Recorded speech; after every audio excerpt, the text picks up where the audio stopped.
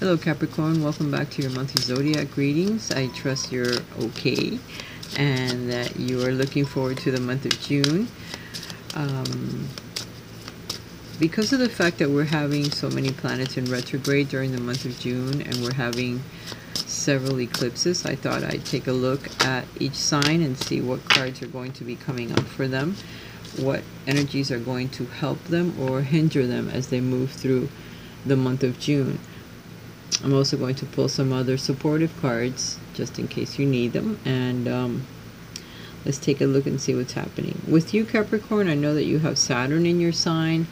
It's probably in and out of your sign. I'm not exactly sure if it has moved into Aquarius or where it is right now. All I know is that I think it's in retrograde. But you also have Pluto in your sign. So for you, you have the Devil card and the Tower card. So you have a lot of things that are happening in your life at this time, Capricorn. The Devil card, I believe, represents your sign. So it's about excesses, it's about negative thinking, or having relationships with people that hold you down or tie you up to something that's negative. You also have the Tower, which represents destruction of things. It represents epiphanies of things. So you're either going to get a really good idea or some epiphany that happens regarding relationships or regarding some of your habits or some of your temptations or some of your addictions as to where they came from. How is it that you are doing these things, or why are these things happening to you? And you're going to be able to overcome them because the Devil comes up. It's part of your ego. So you're learning about your dark side, your ego, personality. So you're going to overcome a lot of things because of the epiphanies that are happening. It could be a relationship that you're leaving that's become very toxic to you. So the house move is, right there, the next step that you're going to have to take after this month passes, because you're going to see that you no longer can deal with the toxicity of the relationship or where it's going into the future, whether it's addictions or negativity or just too much control that your partner wants to have over you or you over them. And you're starting to realize these things can't just go on anymore. So you're saying adios, or you're parting in an amicable way. It may be painful, but it's still necessary. And for some of you, you're just learning how to overcome your ego. And you're getting great ideas as to why things have happened in your life, the way that they've happened. And you've come full circle and you're learning them now in a different way. And you're getting away from some of this negativity and toxic energy that has kept you enslaved for a very long time.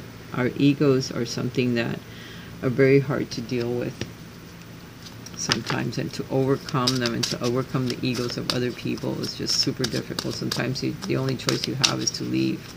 A lot of people have been getting the Tower card, so don't be ashamed or don't be afraid. You got the Ace of Cups and the Seven of Coins. So you're going to be looking at everything that you have built up to now and whether you want to commit to continuing in the same relationship or down the same path that you have been going all of this time.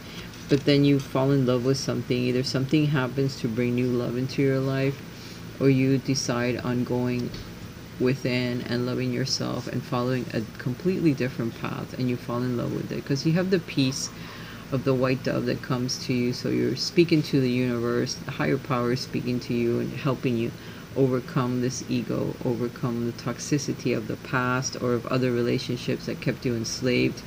The house move or just the epiphanies that you're going to get are going to be supreme, and they come from a higher place. So you're going to learn a lot of things. You're going to see where you are up to now and whether you're going to continue doing what you're doing, or you're going to completely change into something that you truly love and go in a completely different direction than what you've been doing up to now.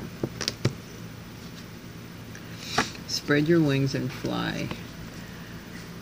Do not hold back right now. The timing is perfect and you are ready to soar. So the new ideas that you're getting, this new path that you're going to love and embark on, don't hold back. You're being advised to keep moving forward because all of that is happening due to a higher power that's helping, shoving you, moving forward so that you Continue on something that makes you happier than where you've been up to now. So don't disregard your thoughts, your intuition at this time. The Luna is listening to your intuition. In this deck, it doesn't represent the same as the Tarot. In this deck, it's more of an auspicious card. More of a card where you're listening to your intuition and you're moving forward because it's helping you. It's helping you bring happiness into your life, okay? Your spirituality is growing, in other words, so that is going to help you propel forward. So you might fall in love with something that has to do with your spiritual self and the new things that you are learning. All right, Capricorn, I hope you've enjoyed that. Have a wonderful month, and I'll talk to you again soon. You could also have another Capricorn that comes into your life to help you move forward, to help you with the changes. Bye for now.